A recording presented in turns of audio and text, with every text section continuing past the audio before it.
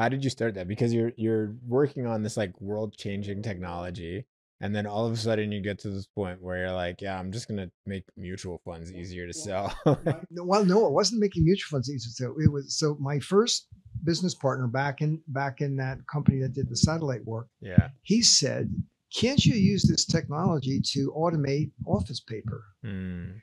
And when he said that, I knew the answer was yes because Hmm. we studied that back in school. Hmm. I said that, I put it off.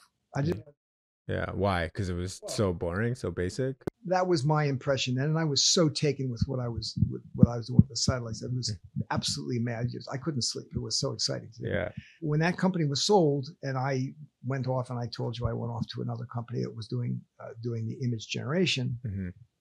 After that, it was during that time when I met someone that said there's this enormous market for office documents, and I went, yeah, all right, let's do it. Yeah. Yeah. We did it. And that's the one that made the cover of the magazine and On Bite. made the cover of Byte magazine as well. Okay.